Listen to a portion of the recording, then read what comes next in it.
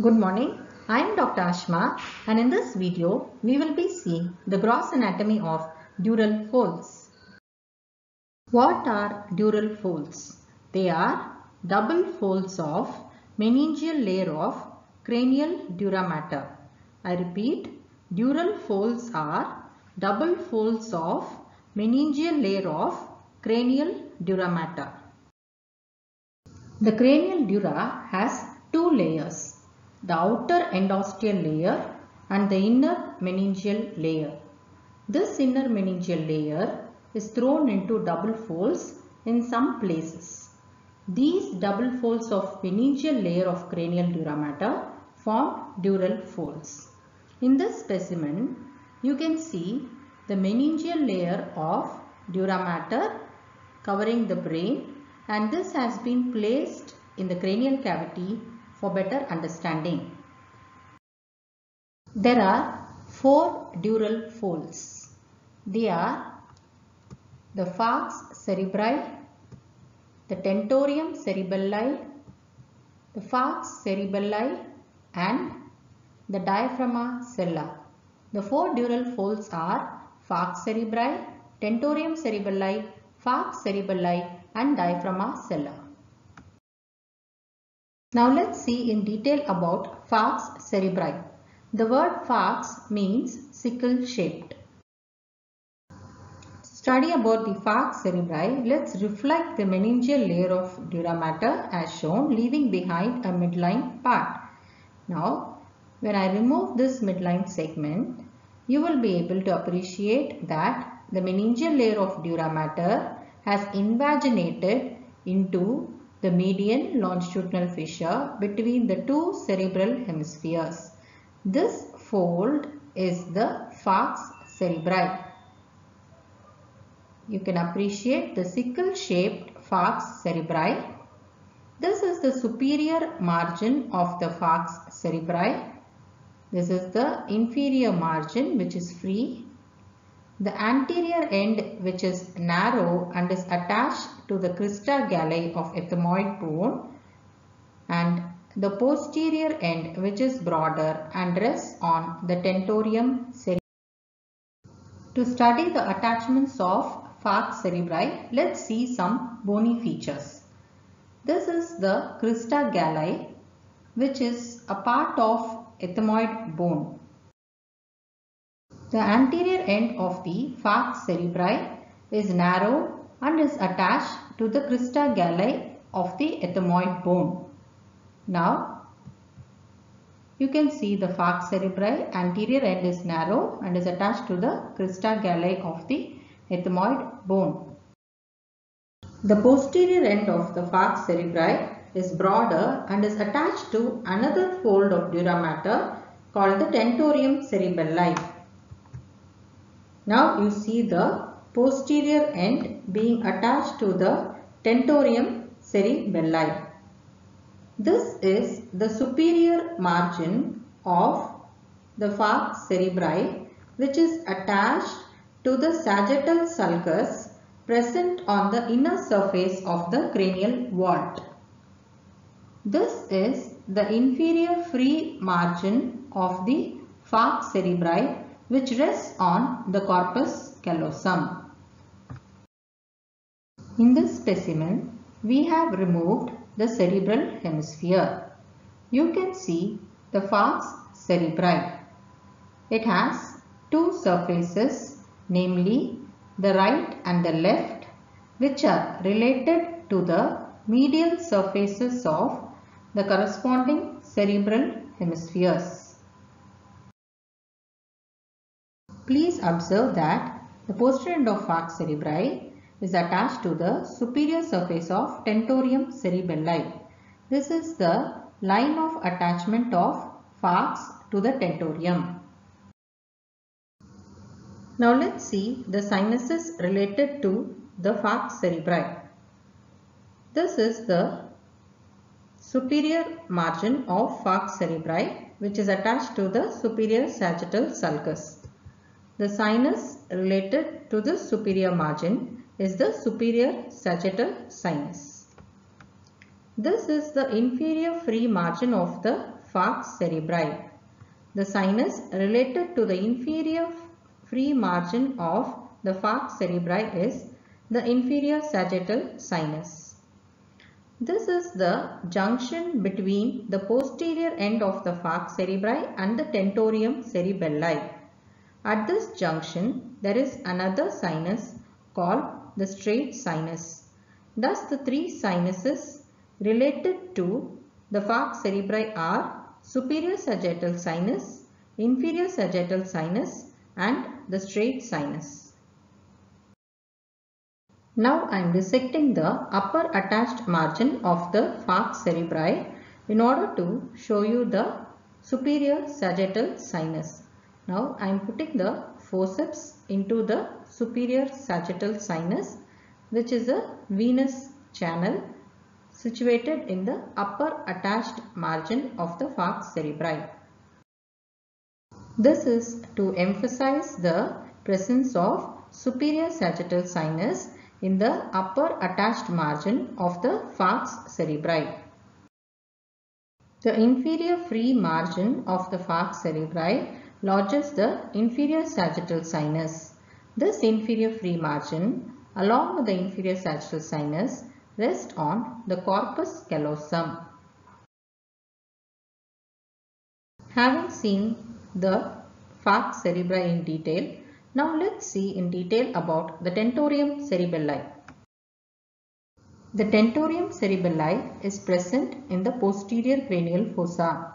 It separates the occipital lobe of cerebrum above from the cerebellum below. There is a U-shaped notch along the free margin of Dentorium Cerebellide, and this is called as the dentorial notch.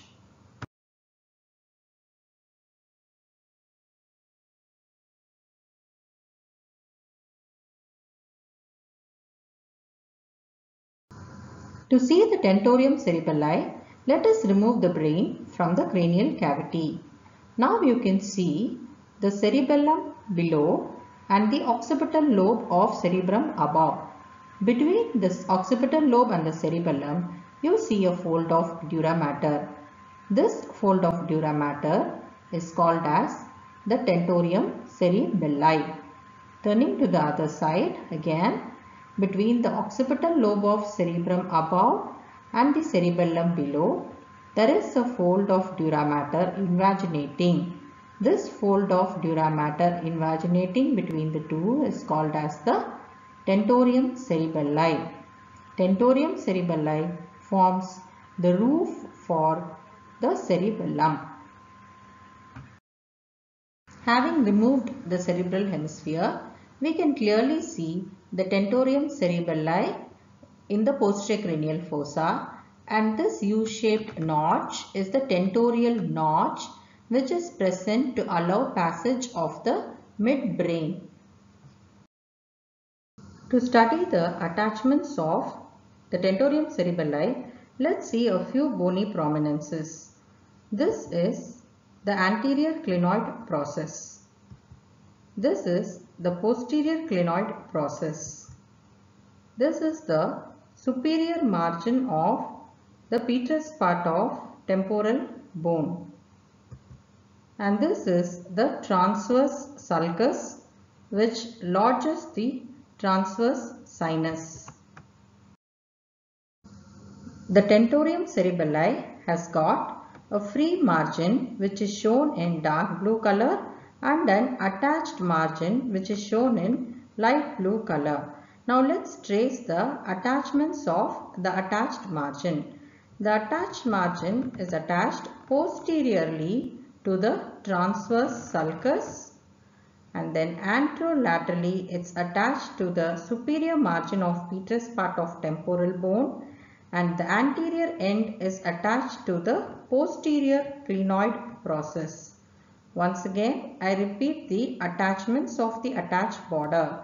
The attached margin of Dentorium Cerebellide is attached to the transverse sulcus, superior margin of petrous part of temporal bone, and the posterior clinoid process. The free margin, as the name suggests, is free, and the anterior end of the free margin is attached to the anterior clinoid process. So the only place where the free margin is attached is the anterior clinoid process. Now this free margin overrides the attached margin and gets inserted into the anterior clinoid process, whereas the attached margin is attached to the posterior clinoid process. Now here a triangle is produced which is called as oculomotor triangle, in which you will find the oculomotor and the trochlear nerves. Let's see the sinuses related to the Dentorium Cerebellide. We have the transverse sinus on either side situated in the posterior part of attached margin along the transverse sulcus. Then we have the superior petrosal sinuses along the upper margin of petrous part of temporal bone. Then we have the straight sinus which is present in the midline at the site of attachment of posterior end of falx cerebri to the Dentorium Cerebellide. Thus, the sinuses related to the Dentorium Cerebellide are transverse sinus, superior petrosal sinus and straight sinus. Now let's see about the falx cerebellide. As the name suggests, the falx cerebellide is also a sickle-shaped fold which projects into the posterior cerebellar notch. The base of the falx cerebellide is attached to the inferior surface of Dentorium cerebellide in the median plane. Its apex divides into two and is lost along the margins of foramen magnum. The posterior margin is attached to the internal occipital crest and encloses the occipital sinus. The anterior margin is concave and free. The diaphragma sella is a small circular fold of dura which forms the roof of hypophyseal fossa. To study the attachments of the diaphragma sella, we should know about a few bony prominences. This is the body of the sphenoid, in which we have the sella turcica. Now, this is the tuberculum sellae, which is present anterior to the hypophyseal fossa. The hypophyseal fossa lodges the hypophysis cerebri or the pituitary gland, and this is the dorsum sellae. So, 2 points which we should know here are the tuberculum sella and the dorsum sellae. This is the diaphragma sella which forms the roof of the hypophyseal fossa. The anterior border of the diaphragma sella is attached to the tuberculum sellae and the posterior margin is attached to the dorsum sellae. Now, as the pituitary gland is present below the diaphragma sella, the stalk of the pituitary pierces the diaphragma sella, creating a hole in the diaphragma. Thank you for watching this video. Hope it was useful. Feel free to post your comments. Thank you.